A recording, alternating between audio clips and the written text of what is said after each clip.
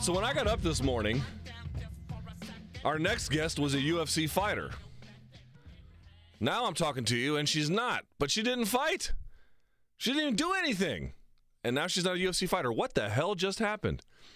Joining us on the hotline is, I guess I could say, former UFC fighter Leslie Smith. Leslie, how are you? I've been better. I can well imagine. Definitely, well, Leslie, I've been better. I appreciate you making time for us. Let's just sort of set things up for the audience in terms of the weigh-ins, because this is where everything got started, right? So you go down there. Did you make weight first, or did she make weight first, or try to make weight first? What happened? She claimed, you can't even say she tried to make weight, because she stepped on the scale at 9 o'clock or so this morning. I got there, I think it was around 9:30. I don't know. I didn't check the time. And I weighed in. I made weight, the contracted weight. And then as soon as I stepped off, the commissioner told me that my opponent had not made weight. And so I had the option to fight her and get 20% of her purse. And that I needed to decide by 11 o'clock. So okay. I found out later that she went and stepped on the scale like first thing in the morning, like 9 o'clock. And she already knew that she wasn't going to make weight and that she wasn't going to try to make weight. She only had 1.7 pounds or 8 or whatever it was to make. And she elected not to make any kind of an effort at all. She has, like, that's the worst excuse ever, period problems.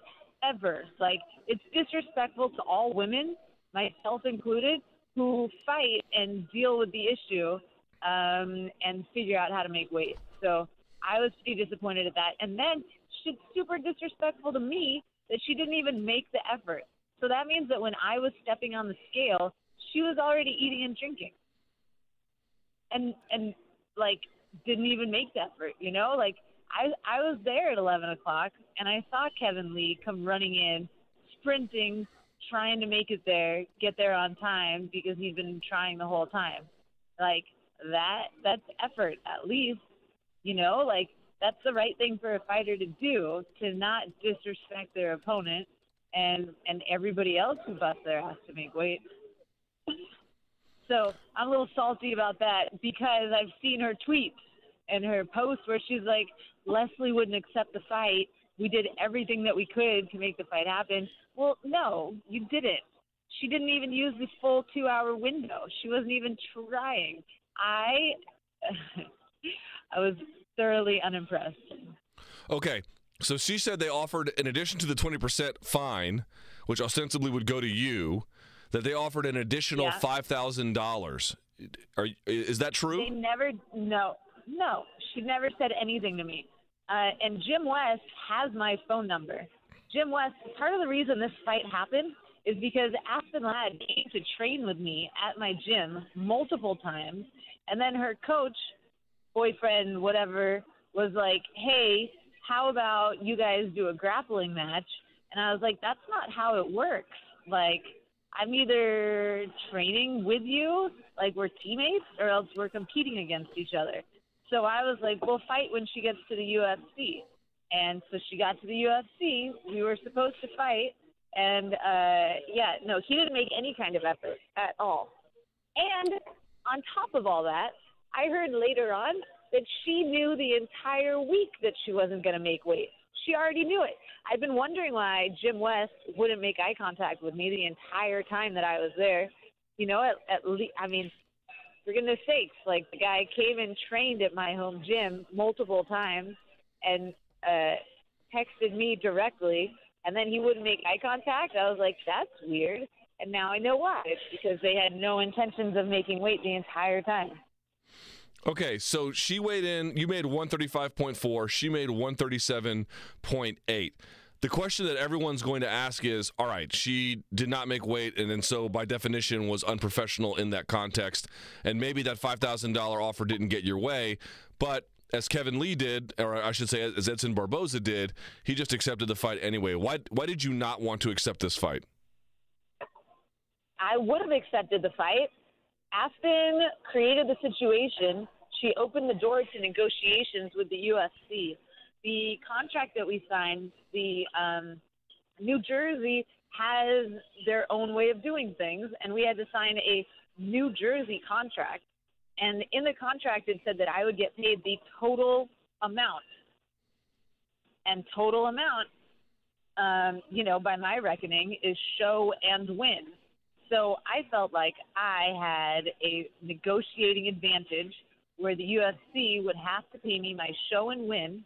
If I did not fight Aspen, that would be $31,000 more than as opposed to $2,400, the 20% of her $12,000 purse.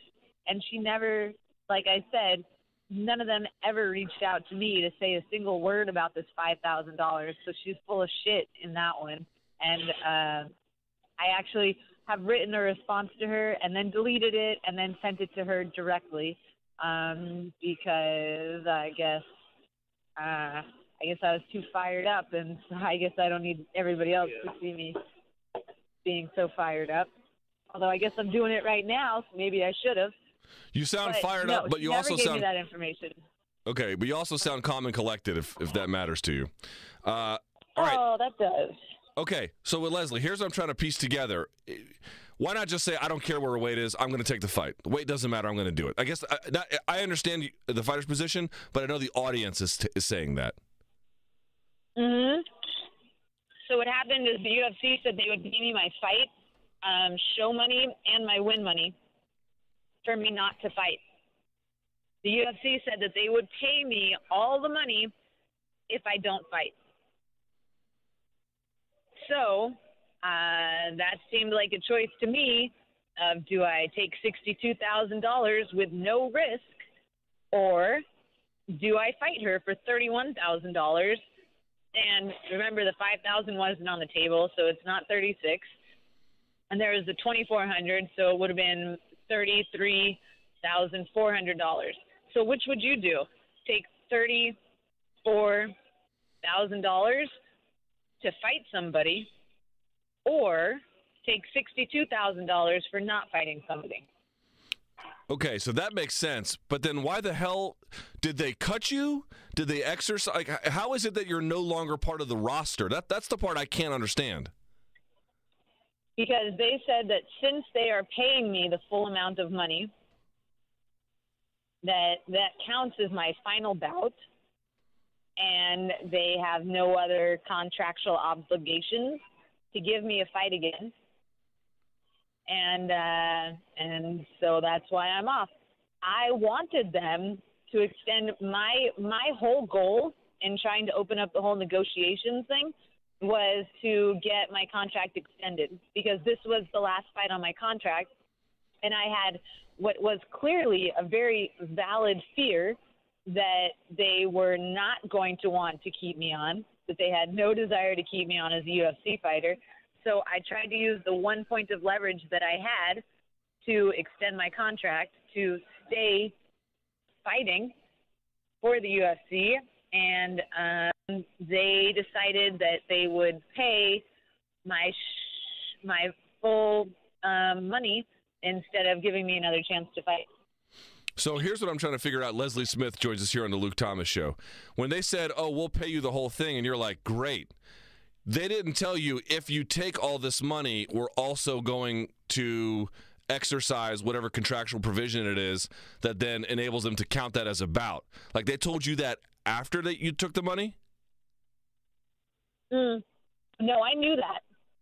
I knew that they wanted to buy me out of my contract. I was fully aware of that. But here's the thing, is that if I had taken... Here's what my other options were, is if I had taken the fight, then I'm risking $31,000. I mean, it wasn't that much of a risk.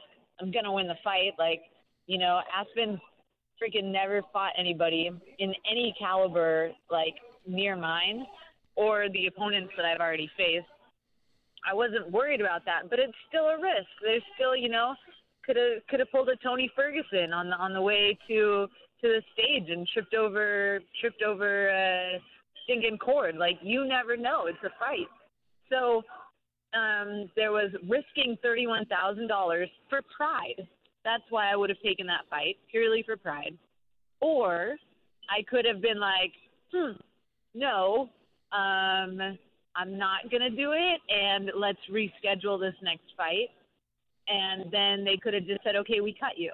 We can cut you at any point in time, and we're going to do that now. So you kind of just took the poison pill in a way. Yeah, pretty much. Wow. That is, I don't think I've ever heard anything like this. Have you? No, I haven't. This is a company who just said that they were not rich enough to pay all the fighters who got screwed over by Conor McGregor's outburst. They said they were not rich enough to pay all those people their win bonus. And yet, in order to get me out of the picture and not have to deal with me anymore, they're just fine with coming up with $31,000. When I could have just had the fight, and then they could have extended. First, I was like, hey, I want 2 more fights for $100,000 flat. And they were like, no. And I was like, okay, what about just for my current contracted amount? And they were like, no, we have no interest in renegotiating contract with you at this time. Were you talking to Sean Shelby? I was working with Sam Awad was representing me, and he was having conversations with Hunter, Campbell, and Nick Maynard. Okay. How much of this do you think is related to your activities with Project Spearhead? All of it. So I started the week off being antagonistic. That's, I guess, just my style. I had to pay for my luggage. I had to pay $25 for my bags. This $4 billion company is flying us out from California, and they can't pay $25 for our luggage. Like, that's ridiculous to me. So I was already irritated about that. And then I started looking a little bit closer at the per diem. The per diem is $60 a day for me and one corner. And we came out on Tuesday the 17th, and we traveled home on the 22nd. That was the UFC determined those dates. Like, you need to be here from this time to this time. So that's 6 days, 2 traveling days, and then the 4 days in the middle. But the UFC only pays for 5 days. And I was like, hey, I sent them an email. I was like, what's up? We have to pay for our own luggage now? I mean, I used different language, but I was like, so we have to pay for our own luggage. And on top of that, you can't even pay for this travel day home. Like, we're spending 5 hours in the airplane. That's not counting the 2 hours in the airport before that. Like what's the deal? And then I informed them that according to California labor law, my position was that they needed to pay for those things. So they gave me $500 in a discretionary bonus. I think I got that like yesterday or 2 days ago or something like that. And so I've been antagonistic the whole time. They've been paying me money because, like, their contracts are ridiculous and they're super big so that they can enforce whatever they want without – and this was their reaction to being held to their contracts. So you still have Al Iaquinta and Cajun Johnson. Do you also think that they will be subject to, I don't know, similar kinds of treatment? I mean, Al was just in the main event, albeit through a little bit of weird luck. But what do you think is the future of the Project Spearhead efforts for the guys who are still in the UFC? Well, the thing about Project Spearhead is that everybody can sign cards so that we can find out if we're able to unionize to get the power to prevent them from taking this kind of action against everyone. Because everyone gets cut or has their personal interests that do not align with the UFC's interests, and everybody faces negative situations when those happen. It's guaranteed. Every single person, unless they retire, eventually gets cut or has to make a tough decision on their own. And so the cards are confidential. I'm still going to keep collecting the cards, and we are on track to have enough cards, and then I'm going to submit the cards. And if they're determined to be a union, then they're going to have the option to vote in a union. And if they're determined to be independent contractors, the other one was employees. And if they're determined to be independent contractors, then, they know that the union isn't an option, and then they're going to have to do an association. I knew, knowing that this was my last fight, that I wasn't going to very likely be an active member when that happened. Like, I knew going into all this union stuff and the Project Spearhead stuff, and before Project Spearhead, that I was likely sacrificing my UFC career, but I believed that it needed to be done. And so I'm still going to do what I've been doing, which is allow the fighters to protect their interests as UFC fighters by staying silent and confidential, and I guess the sacrifice that I thought could happen, but was hoping wouldn't, has come. So this is a weird question. What are you going to do this weekend? My parents are coming out to this fight. I've got, dude, this is the most people who've ever come out to a fight for me. I don't know.